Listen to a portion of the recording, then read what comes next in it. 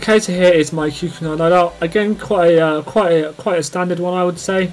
Apart from the fact maybe some people might swap out the 10mm rounds for the 45 round reload.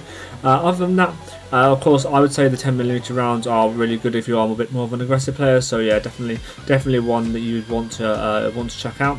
Other than that, it's pretty standard range actually damage build. Yeah.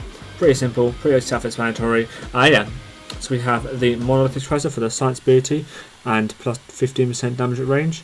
We have the RTC Recon Tac long barrel for the minus 6.4% ADS bullet spread, plus 20% damage at range and minus 4% horizontal recoil.